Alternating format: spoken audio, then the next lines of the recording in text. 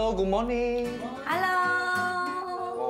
早安。哇，这个衣服现在很符合我们现在的心情，真的。就可以放在头上了，太多问号了。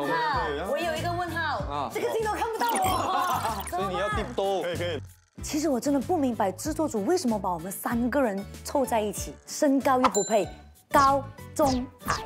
有没有凳子？有人都可以。你太高了，不是我的问题。哎，不是他太高，是他太高，不是我们太矮。对，是。制作组把我们3个人凑在一起，我就觉得这个是一个非常大的疑问。有没有看到我的问号？好了，哎，其他2位来啦！哇，好开心的感觉。很好。哎，这么你的好像比较拥挤，有没有？比较拥挤，有没有？怎么拥挤？哎，你的裤子。我的裤子什么？看不到。看不到。我说你厉害啊！对掉这个。厉害嘞，镜头敏感。怎么样？我今天觉得我们的造型不错。是真的。但是我到现在还不知道我们要做什么。对。question mark。现在3个这么大个的 question mark 在这里。哎，你知不知道？还是你不说？这样我问制作组 ，please， 拜托你们跟我们讲，这么多问号，我们到底要干嘛？我们要找谁？要我们自己去找吗？什么问题？我们看一些方向，去哪里找？哎，我知道了。这么激动啊？很激动。因为呢，我觉得制作组应该是看我们3个。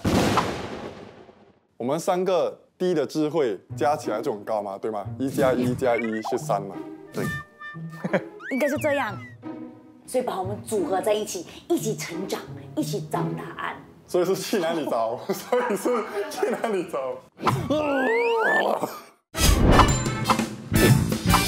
小岛国大发现。哎，这里有个问号，里面有很多问号哎，很多哎。我现在满头问号。它让我们更多疑惑，怎么办？问题在哪里？哪里？这么多问号？有可能他要我们自己解答。这边有 QR code 啊。哎，真的是 QR code 哎。哦。手机。扫一扫。今天我们就是来探索一下，到底正确的answer是什么。新加坡最多明星汇集的地方是哪里？很需要问吗？那就MediaCorp。就是MediaCorp啊。就公司啊，不是吗？不是吗？按一按，扫一扫，问题出来，请形容滨海湾金沙的气味。很贵。很 fresh 哦。It's a very pleasant smell。relaxing。是一个 present， 是一个礼物。不是。这个是问题，这个问题走开。新加坡有几种警察？可能2种哦，男的跟女的。请问什么蜜蜂不蛰人 ？baby 蜜蜂不蛰人。头风。什么？头风又是一个 QR 码。鲨鱼会咬人吗？我觉得鲨鱼不会咬人，它是虾的。龙虾才是虾了。我跟你做朋友，我才虾。如果家中出现蜂巢怎么办？搬家。去哪里找？等一下，去哪里找？往那边去，长个子没长脑子。那边去哪里？走啊，我们一起走。我收到消息，有一群不怕蚊子的英勇人士将会在这里出没，找到他们就会有答案了。他们长什么样子？我们该怎么和他们相认？就用这个。哎，这是什么？很轻哎，你们可以拿一下。是什么？哎呦，可以打开的。往里面看。你看得到什么？没有。哦，我知道了，泡茶。没。哎，感觉可以装蚊子。我觉得是防蚊子的。哦。是不是？这个完全没有概念呢。阿弟，你手机在响。哎，我知道是什么了。什么？我在跟你讲啊。5个字，这个是尘蚊释放器。尘蚊释放器是什么？是不是那个？我哪里知道？你问我。走啦，去查看啊！我不要。走。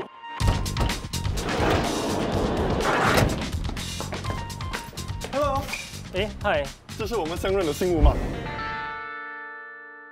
对呀，我还有很多哎。哪里？看。这里。哇，这么多。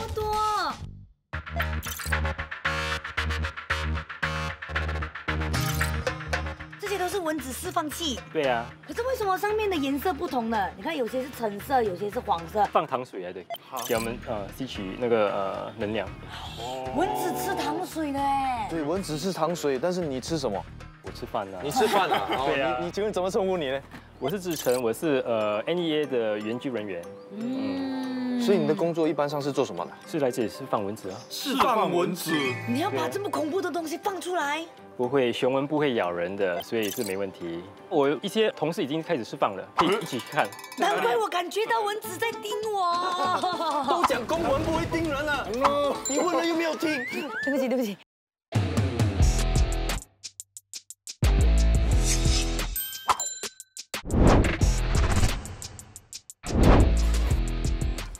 哇，你看它已经跑出来了。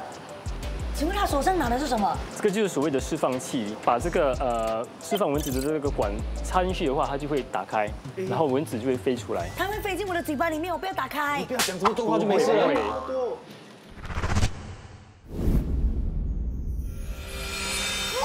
飞出来了。你看，飞出来了。那为什么你们要释放这些蚊子？这些雄蚊释放后，可以减低那个伊蚊的数量，还有骨痛热症的发生。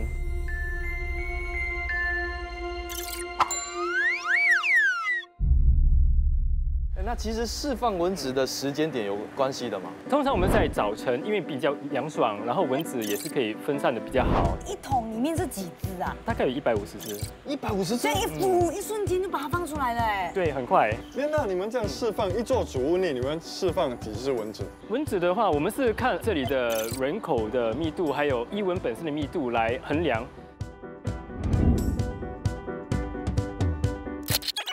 很简单的，就是你从这里把这个放进去的话就行了。我想做之前呢，我告诉你们，没有本事也要有气势，我们要有哈。你不要打开你嘴巴，大哥。哈，开大一点，开大一点，开大一点。哦，要去吻我的脸呢。大家知道了，女生要吻荷闷，不要突然哦，因为她会不要太突然。我会吓到，我会吓到。所以我们现在在11楼这里放蚊子，是可以让蚊子更好的分散。比如说你刚刚在1楼放的时候，大多数蚊子直接飞到这个level， 但你在11楼的话，它们可以飞上，也可以飞下。哦，就范围更大。对了，分散的范围会更大了。对，比较均匀。所以这个是我们的 mosquito launcher， 所谓的 ML6， 也是很容易的释放蚊子。你只要是按这样这个青色的钮，再按上面的蓝色钮的话，它就会一个一个的打开。哦，一个一个，我还会一次开6个。我也是以为嘞。一个一个，所以6个的话就6个指定的不同的角落放。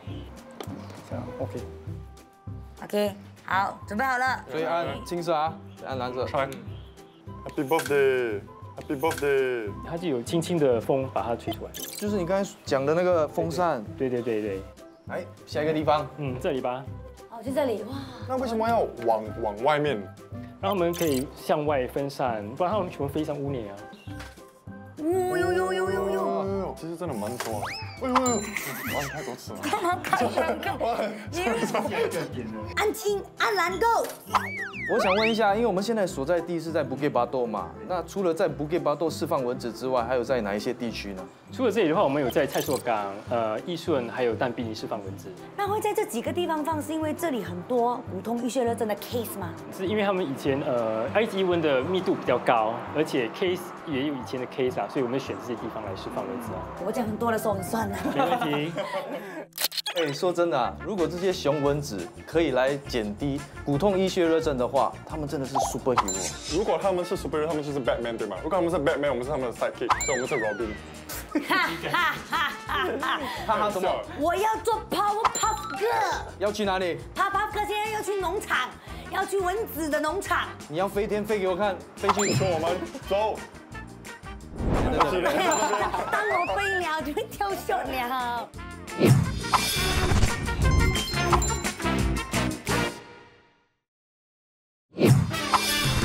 小岛国大发现。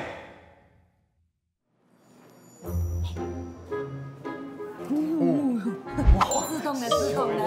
哎，那边有人。对，打开。Hello， 你们好。Hello， 你好。哎，我们要找 superhero 的家蚊子农场是在这里吗？对，你们来对地方了。其实这个地方，除了叫蚊子农场，我们更愿意叫它蚊子工厂。除了养鱼场、养鸡场、牛蛙场、羊场，新加坡还有什么农场吗？飞机场。飞机场。乌龟场，我去过。我知道新加坡有鳄鱼场。蚊子的农场你们去过？哦，哎呀。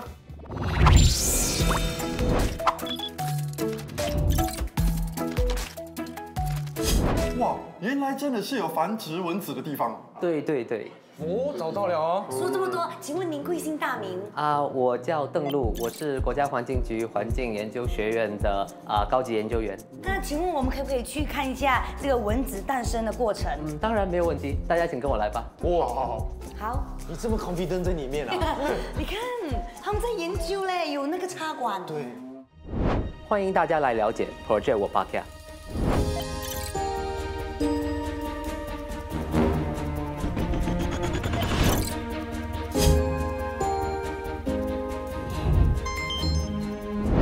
其实你们可以觉得这边的温度跟其他地方有点不一样，这是为了蚊子它们舒服，26度到28度之间，这边的湿度也很高，所以为了它们能够生活的比较好，比较健康。哇，有密集恐惧症的，看得毛骨悚然。你们这边养的蚊子为什么可以帮助减低骨痛、溢血热症呢？我们在新加坡外面传染骨痛、溢血热症的蚊子是埃及伊蚊，然后我们这边养的也是一种埃及伊蚊，但是是一种特别的埃及伊蚊。我们把一种叫Wolbachia 沃尔巴克的细菌把它放在里面，然后这种细菌呢，如果我们释放雄性的带沃尔巴克细菌的蚊子去外面，它们和外面的雌性的蚊子交配，然后它们所产的卵就不会孵化，这样野生的埃及伊蚊的数量就会得到抑制，传播骨痛热的机会也少了，骨痛热症就会下降。哇，看人痒啊！我们有在打架。他们在交配。哦，所以这边里面有大概3000只雄性的和3000只雌性的蚊子，只有雌性的会叮人吸血。对，雌性的它们平常也是可以吃花蜜啊，可以吃植物的枝叶，但是因为它们要产卵，产卵需要蛋白质，但植物枝叶里没有很多蛋白质，这就是为什么它们要吸血要叮人。又扫，来。又来了。蚊子一定要吸血才能活吗？要。我觉得要。我觉得要。你觉得要不要？你们讲要，我一定要讲不要的吗？不然节目哪里有好看的？为什么要？吸血是它的食物啊。好像有道理啊。对，不可能像你一样吗？吸空气也会肥。那这里的雌蚊子都是叮谁的血来产卵？这里我们是用特别的一种动物的血来给他们提供蛋白质，就是不好讲啦啊，不好说起来要3天3夜这样，所以不好跟你们解释。不好解释。原来雄蚊不叮人，只喝树枝和花蜜，大家长知识了吗？大家可以看一下，这边一片上面大概有3万粒卵。哇，这个我还以为是 mosquitoes 嘞。蚊子产卵不是在水面吗？对，这些是我们放在里面给它们收集，然后要干燥，因为这样的卵我们可以收超过6个月。这是为什么埃及伊蚊和骨痛热这么难消除？因为它们如果在野外可以在干燥的环境中生长6个月，然后再下雨，它们又会孵化，又会变成新的蚊子。真的，蚊子好可怕。真的。好，生命力好强哦。对。刚才我讲是什么细菌放进去，你们可以重复一次吗？我只懂埃及伊蚊。沃尔巴克，英文叫 Wolbachia。沃尔巴克，英文叫 Wolbachia。差不多。差不多。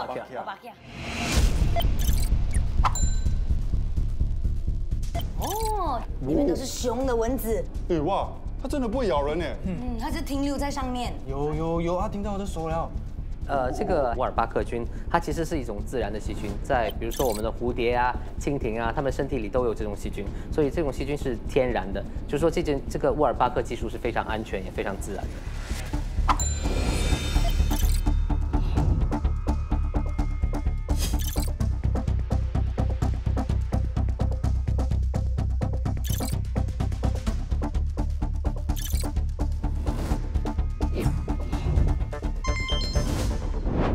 这边是我们的孑孓养殖室。请问这里是养蚊子还是养鱼的？为什么会有一个鱼腥味？你讲得很对，这边的确是有鱼腥味，因为我们给孑孓的饲料其实是鱼饲料，所以这些鱼饲料的味道就会散发在空气中。哦，所以跟养殖场鱼的养殖场的味道是一样的。对，很相似，很相似。所以你们看到的这个是我们的高密度养殖架，里面都是孑孓，然后这个是我们以前用的旧的方式，用黄色的盘一盘一盘养的。刚才你们在那个成虫室看到那些蚊卵嘛，然后那些蚊卵经过一夜的孵化，就会变成很小的孑孓，我们叫它衣鳞虫的孑孓，你们可以看一下。衣鳞虫啊，哇，真的非常小，非常小，而且它是有点透明的。对，然后我们这边有一个挑战，就是我们这些高密度养殖架我们要放这种大小的孑孓12000只，准放进每一盘。怎么算？所以你们觉得很奇怪吗？很奇怪，怎么算？confirm 有12000只。对，我很确定有12000只。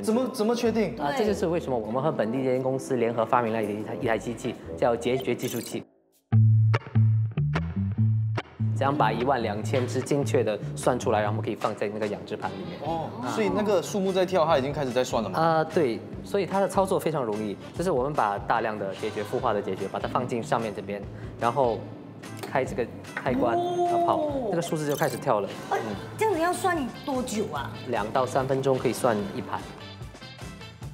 在没有这个机器之前都是用人工的吗？那你可以试一下。用人工这样子算啊？一只算，这样一点一点的吸出来，然后对。哇，那眼力要很好哎，像老花这样不行哎。你看它几条？完全看不到有几条哎。OK， 我看一下，这个当然一条都没有，你看一条都没有。我看不到。哎呦，这样吸出来，然后这边大概有2只，你看到吗？哇，我只看到1只哎。还有1只在我手那边。我只看到你的手哎。OK， 完全没有办法。所以用这种方法，我们只可以在原来那种黄色的小盘4000只，大概需要我们2个同事，大概工作1个小时才能算完一盘4000只啊。这里是我们的雌雄分离室，我的同事 Jesslyn 呢就会在这边演示怎样把雄性和雌性的蚊蛹分开。所以这里我们有 female pupa， 然后这里是我们的 male pupa， 对，它们有差别 in size。你们看到的这2片是2片 V 字形的玻璃板，就上面大下面小，所以大的会被卡在上面，小的会被卡。哦，明白了。而现在呢，我们和本地一间公司一起合作，又研发了一个自动化的设备，所以可以自动做这个步骤。哇！这我第一眼看到，你看那里又有手把，好像一个衣橱一样。是。可是它头上又有一个洞。我们就是把混合的雌性、雄性的蛹，把它倒进这边。大概在它跑10分钟之后，雄性的就会从这条管出来，我们就会在那边，然后雌性呢会在这边，然后剩下的就是孑孓。如果万一有孑孓在里面的话，就会分开。还没有变成蛹的时候。对。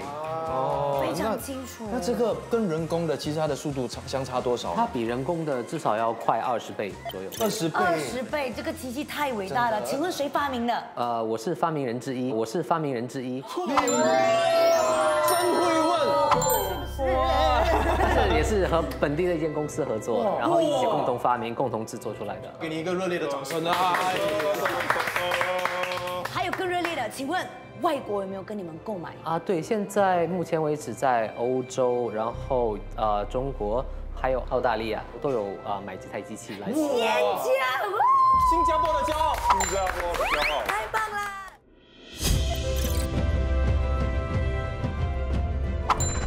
我后面这几台机器是新加坡人的智慧结晶，哇，太骄傲了！我要在这边拍一张照，留念一下。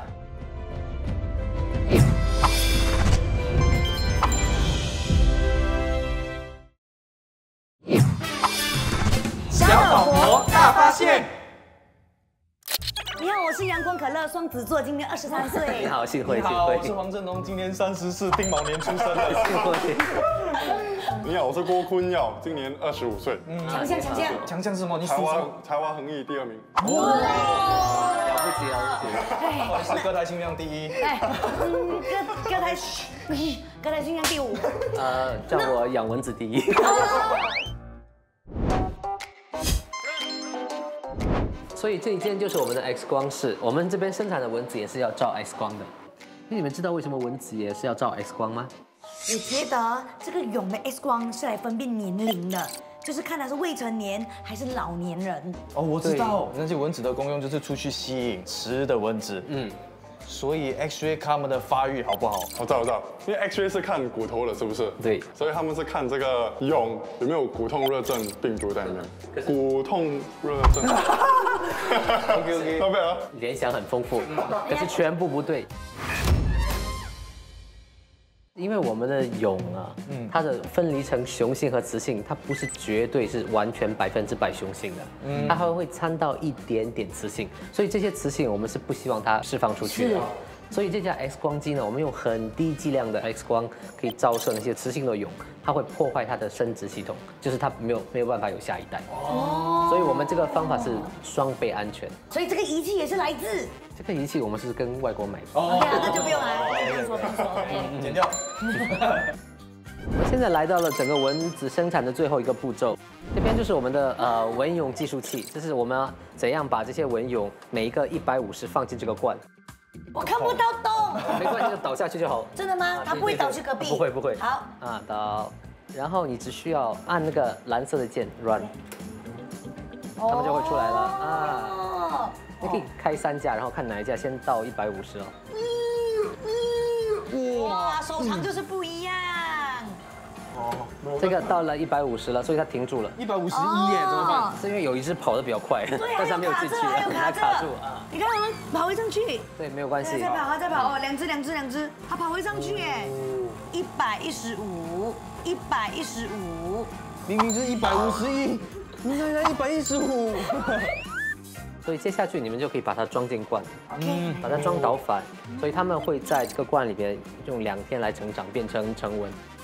最后一个步骤就是要把糖水放上去，当它们变成成蚊以后，它们可以喝那个糖水，然后有能量去飞，去找雌性的在野外。今天真的非常开心，上了宝贵的一课，谢谢登入科学家，谢谢你。谢谢登入老师，也谢谢你让我们当一日的科学家。对。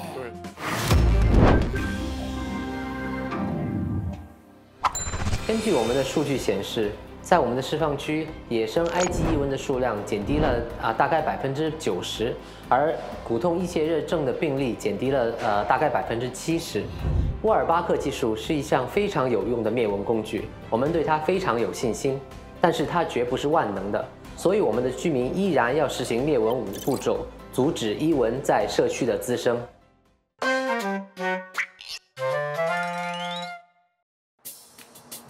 哇，这里就是物流中心。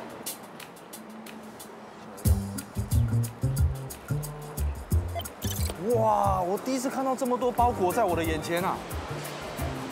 早上9点钟就这么忙碌啦。可见新加坡人的网购能力都很强哦。妇女。所以阿姨，让我来一起来看看。网购的包裹在送到你家前会被送到哪里？非常了解，因为我们每次网购呢是从别的国家送过来的，然后呢它就会先去一个仓库，然后那个仓库呢，然后它就会分你家的地址，然后跟着区域，然后呢才分去你家给你。对，我觉得他说的很对。对。我们是来找谁的？拍了这么多集，你还不知道？这里都是穿制服的，当然是找那个没有穿制服的啦。喂，白色营那位 ，Hello。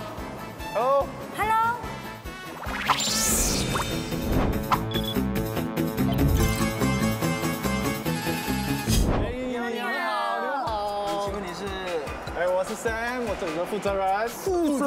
对，太好了，我们有很多问题想要问。我们今天是来实地考察包裹运输人员的工作性质，还有物流中心的运作，还有，网购的货品在送到我们的手上之前，是不是来到这里啊？所有的问题我一一帮你们解答。哎呀，太好了！哎，我告诉你们啦，不知道为什么呢，看到这些快递员，我就会非常开心，莫名的开心。我知道，因为你是 shopping queen 嘛。哎 ，Sam 啊，请问这里有多少个快递员呢？我们大概接近有差不多400个快递人员，然后每天都要分发差不多4万个包裹，然后单单从卖家那边取货都有2800个地址。2800，那你们平均是不是一天要跑8到9个地方去取货？不止，可能大概平均大概有25个地址去取货。取货。 15个，那反正今天我们是要来多了解快递员的嘛，那我们可不可以跟着一起去？可以，时间也不早了，所以你们要就跟着我们的一辆货车去取货吧。他们呢？我们派最资深的，还有这个最大只的一起去。你最会购买，你还不要去？没有，因为没有办法啦。我们去啊，我们去哦。往哪走？跟哪一位？来，就在这里。 走吧。在这里啊，来啊，就啊，对啊，我也不知道了。这里就这里，我就带他们去了。当然了，不然我们要自己去。哦，你要带我们去吗？对。哦，请。来呀，哦，就是这里。好，取货快乐，旅途愉快，拜拜。 Hello， 我们可以出发了吗？可以。Let's go。 请问你贵姓大名？我叫 Jeff。你是 DJ 吗？不是。刚才 Sam 跟我们说，你们平均一天都会去20多个地方，多过了，大概8-90个吧。啊？什么8-90个？我们的时间到晚上9点多10点这样。 12个小时你80个要怎么分配？那你在取货的当中有没有一整天都没有上厕所啊，或者是没有吃饭啊？都有。像双11、双12的时候，那个货量特别的多，去的地方也是很多，这时间有限嘛。所以 Jeff， 我们是要到了吗？转进去就到。哦，这边。对。我们到喽！哎，呼呼！嘿，哎，怎么样？感觉如何？感觉很好。对啊，我们长了知识，也寻找到很多快乐。是吗？没有我哪里可能会快乐？没有你才快乐啊，很平静。少了烦恼。口是心非了，你们。好，我们去取货，走。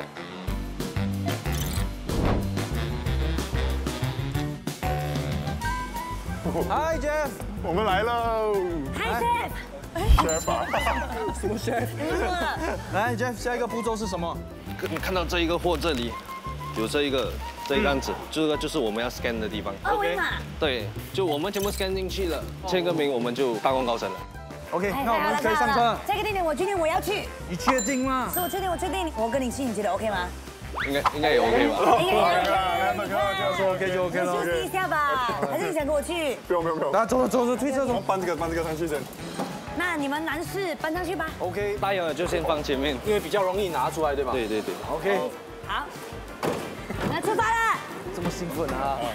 这个车这么高哦。哎呦 ，OK， 拜拜，我们去第二个地点了。好，拜。走，我们去第二个地点。Let's go, chef。是 Jeff， 不是 Chef。OK。我们现在去哪里？就在这边。这个对面。对，通常就是在附近，不然就是2-3座而已。哇，那很方便呢。哎，我想问你，一天内你最多可以送几个地方？80个。哎，完成了。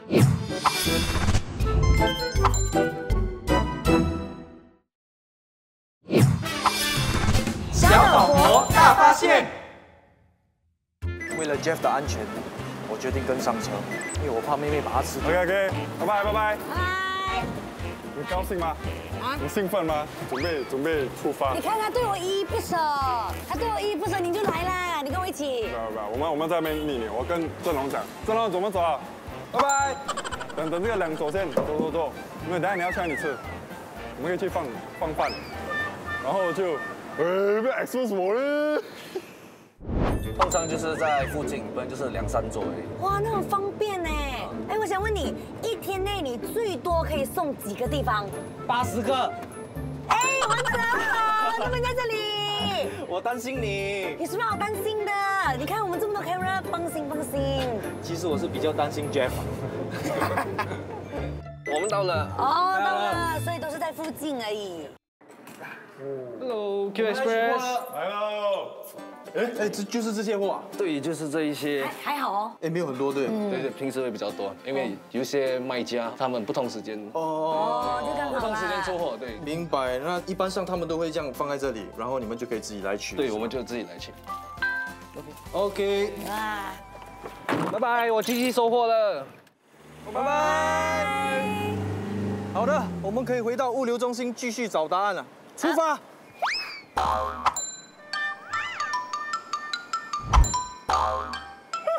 走了走了。好。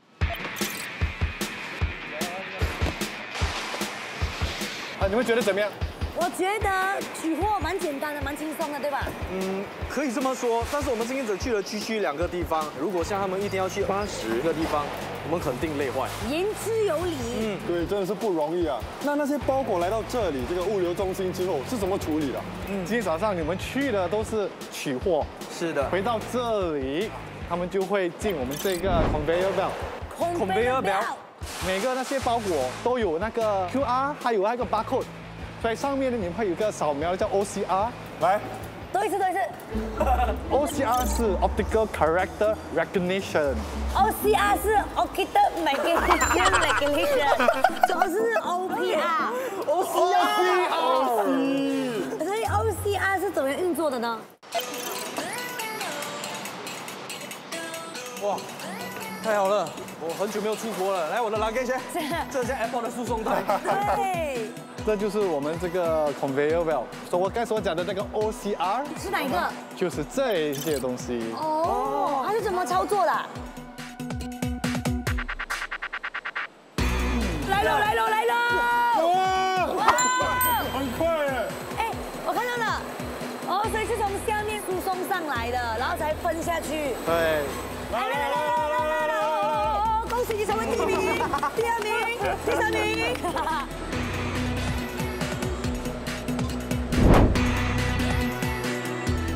它们有个红外线，它会照下来，扫描每个包裹。那这样1个小时可以扫描几个包裹？目前这个我们调整的是4000个包裹1个钟头。哇！去年的果断措施的时候，对不对？1天6万个包裹。那你们不是要一直开着，差不多24小时哦。哇！基本上我们是没停的了。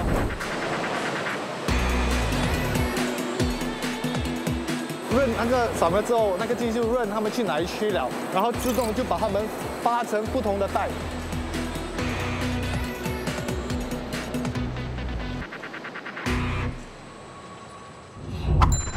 物流中心使用红外线分区输送带来为包裹分类，不止效率高，精准度也非常高。在这里打卡。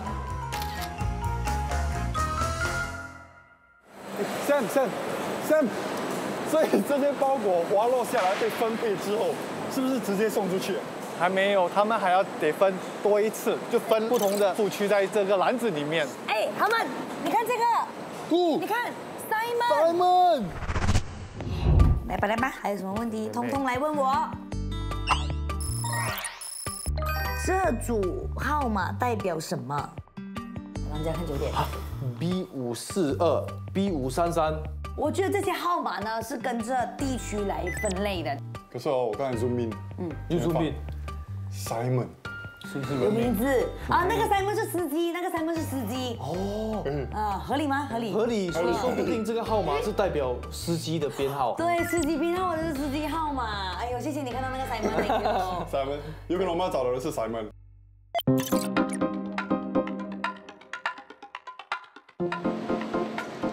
你看到下面那个 B542，B 头是代表我们那个 contractor 的负责人，然后54就是我新加坡的那个 postal code， 然后2呢就是 Simon， 司机2，名字叫 Simon， 大家都有答对了一点点。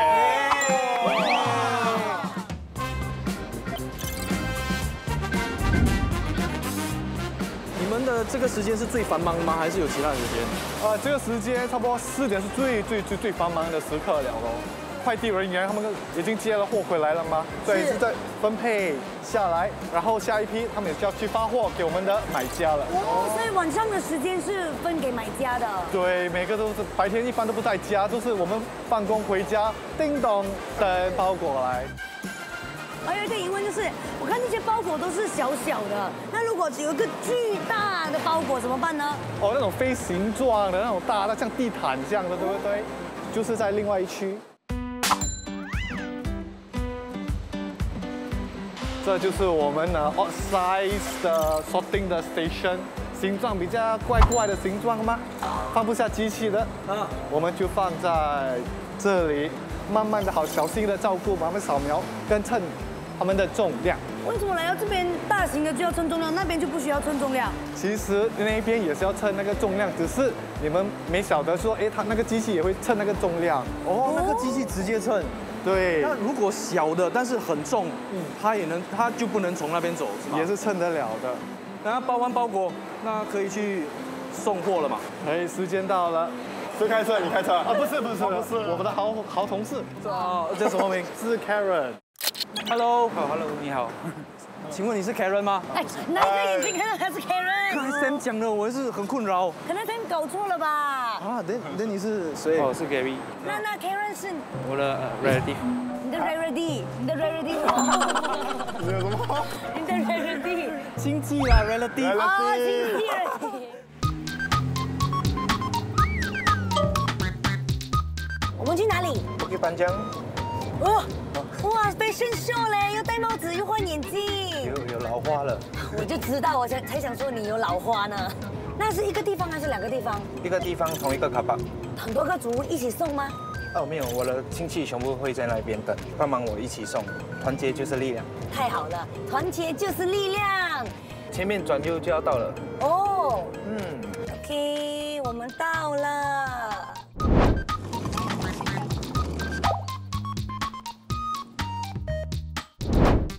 Hello， 你好，送货了。如果这个包裹是送给我的，是我的包裹，那该有多好？要上上下下，不过那电梯坏怎么办啊？走下去也是很喘的。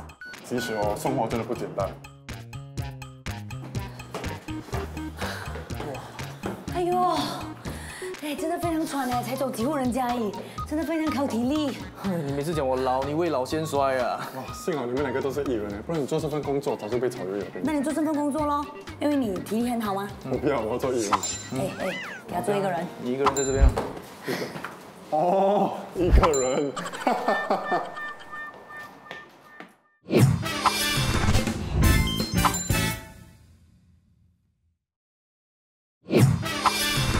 小岛国大发现。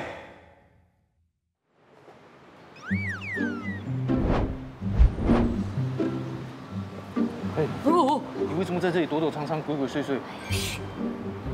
喂，我有躲，等于没有躲哎。你们不知道吗？交警是躲在草丛里面抓人超速的，只要我们躲在这里，就知道答案啦。有人在警察区玩躲猫猫的吗？这里是交通警察的总部，要答案就去问，不用在这边躲猫猫的。来 ，scan scan， 马上打开。交警怎么知道你超速？交警如果他自己本身的话，他就有一个雷射枪。他站在那个 overhead bridge，我懂他们每次站那边这样有偷拍啊，没有偷拍，他们光明正大，拿着那枪。然后他的雷射枪其实可以知道你的 IU 的号码，所以是跑不掉，因为每个车的那个车牌号码不一样。啊，这个问题难不倒我。哎，可是是在什么地方呢？难道他躲在草丛里面偷拍吗？没有啊。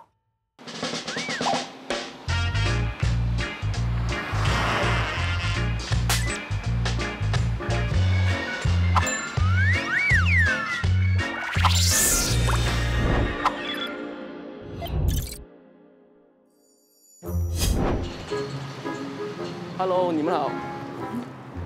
答案。哎，答案。哎，你好，我是佳明。你好，你们躲在这里做什么？他说交通警察抓人家超速都是躲在草丛里的，所以他要看看对不对？哦，没有，交通警察抓超速都是光明正大的，我们才不会跟你们玩。哎呀，就是说咯，谁会这么无聊躲在这边躲猫猫？哎呀，这个人形高壮，就是你咯。OK， 既然你们这么好奇的话，不然的话我们要出任务了，你跟我们一起来吧。好吧，那我们坐你的警车去吧。哦，不行哎，不然的话我在那里跟你会合，好不好？哎呀，你电话号码几号？几号？这我找不到你嘞，是不是？很聪明啊。等一下我给你。你干啊，我先去那边等你啊。对啊。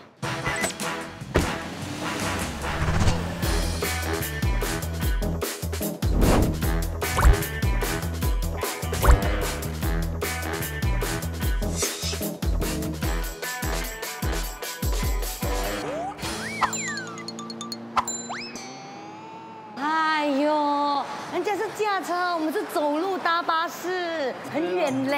然后兜这么多圈，但是没有意外，和我平时看到的一样，交警就是在天桥上出任务的。是的，所以呢，交警躲在草丛里抓超速的人，这个是一个误传。可是除了在天桥执行，他们会在哪里执行？问问他喽，问一下他。问他。Hello， 嘉明。哎，你们好。不好意思，大巴士，没关系，没关系。哦，我的问题哦，我记得了。你们除了在天桥执行任务，你们还会在其他地方执行任务吗？一般上我们也有可能会在路边执行任务，我们是光明正大的执行这些任务，不会跟公路使用者躲猫猫。这些执行任务的区域都会在新加坡警察部队的网站上有刊登。哦，真的？真的。这个就是要提醒公众说，要注意安全，不要超速。还有说，当你靠近这个测速区的时候呢，我们也是有警示牌，让你说，警察有可能会在这里做测速的行动。请问这个仪器是用来检测他们的车速的吗？对，这个仪器会发出一个激光，这个激光会从车上反射过来。然后交通警察就会分析这些数据，来确定车辆的车速。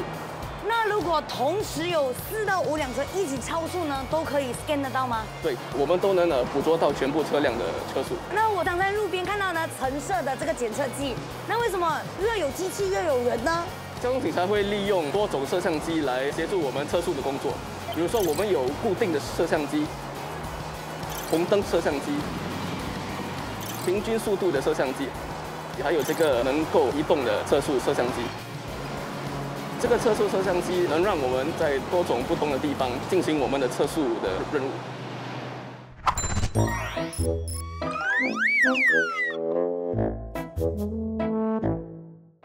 我有一个比较没有礼貌的问题啦。来吧。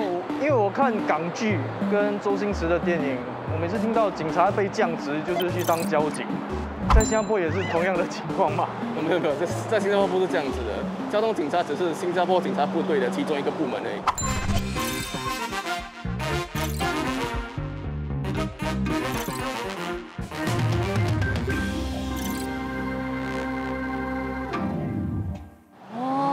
因为其实交通警察是我小时候的愿望。是吗？对。然后长大是噩梦，是不是？经常被抓，对不对？看到他们会，哎呦，好怕。这谁心虚嘞，黄振龙？我也是有一个问题，我很喜欢大德斯嘛，所以我德斯安哥一直跟我说，他们不喜欢交通警察，因为他们说你们喜欢抓那些超速的，如果没有 hit 到一个quota，你们就会被炒鱿鱼，是不是对啊？哦，为你掌声，为你掌声，太勇敢了。德斯安哥讲的，讲出人民的心声。OK， 其实交通警察其实是没有限额的，我们的任务是要确保公路使用者的安全，所以我们一定会阻止任何在公路上违法的人。OK， 那交警是抓超速者嘛？那如果在马路上他走得太慢，你们会去跟他们说，可以走正常的速度吗？如果你在路上走太慢的话，也是一种违法的行为。是，也是违法，对不对？对啊，也是一种违法的行为。那种走太慢的人哈，自己注意一点 ，OK？ 有时候就是因为你们所以才塞车嘞赶时间的人很生气的，你们懂吗 ？So angry。所以你们不要再误会交警啊，交警是没有quota要 hit 的，他们也不会偷偷摸摸然后给你罚单哦，他们只是为了公路的安全的。是的，绝对一视同仁哦。OK， 还有一个非常简单的问题。还有问题要问啊？还有问题，你很八卦嘞。是啊，你们一个我一定要2个都可以输 ，OK？ 我听说了，不是我要问的嘞 ，camera man 叫我问的 ，OK？ 他们说那个卡巴有那个凤飞飞安迪会不会超交警3万呢？交通警察如果有在任务需要的时候呢，我们能在这些停车场里面停车的。可以任意随便的停啦。可是如果我们需要做出一些任务，还是有人打电话需要求助的时候，我们才能这样子做了。在紧急情况底下。对。好了，谢谢嘉明给我们访问，让我们了解更多交警的工作。是的，又让我们增长很多的知识。谢谢。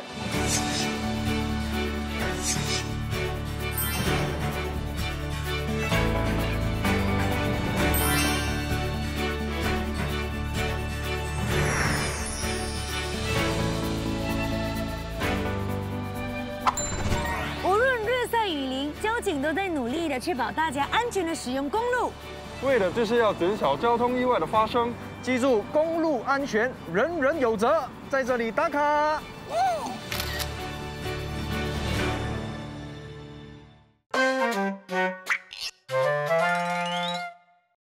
每次讲我老，我的精力还这么充沛，你看这2个年轻人，一个睡到嘴开开，一个还有盖被，要不要拿鼻漏来？哎呦，到喽 ，Hello， 晚安，开工喽！睡觉是睡觉，起来之后是 ready 了。